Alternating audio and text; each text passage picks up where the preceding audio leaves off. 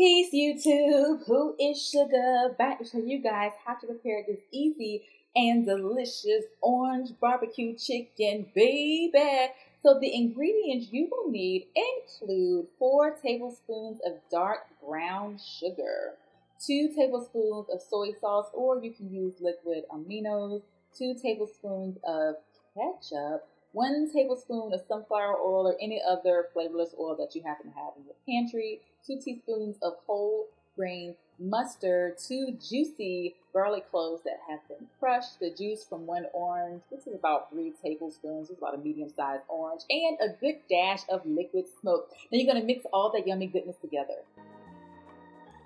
Now I'm using a little less than 2 pounds of boneless, skinless chicken thighs. I cleaned them and I placed it in this here glass dish. If you don't have a glass dish, you can use a Ziploc bag. Now you're going to spoon all that barbecue sauce all over your chicken and just make sure you coat all sides well. Once you have finished, you're going to cover it up and place it in your refrigerator for at least 4 hours so that your chicken can marinate. So 5 hours later, now it is time to thoroughly cook your chicken. You can use whatever method of your choosing. I am using my handy dandy panini maker, but you can put this on your grill or you can bake it in your oven. Now you see that barbecue sauce on the side, we're going to keep it.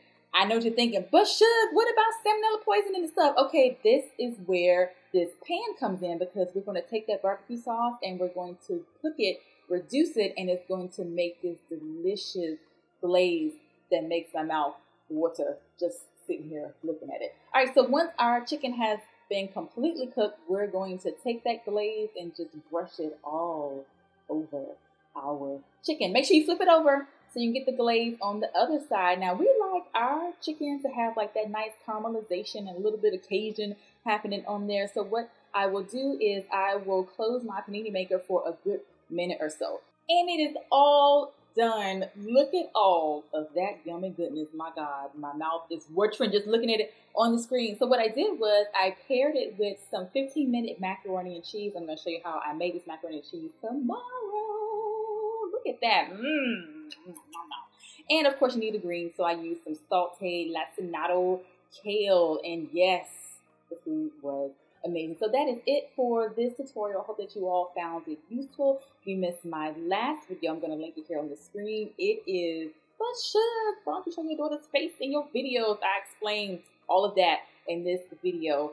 So yeah, I will see you all tomorrow for the quick and easy 15-minute macaroni and cheese video. All right, guys, if you have not done so, go ahead and subscribe to my channel. Upload videos every day for the month of October. All right, guys, be blessed. Peace.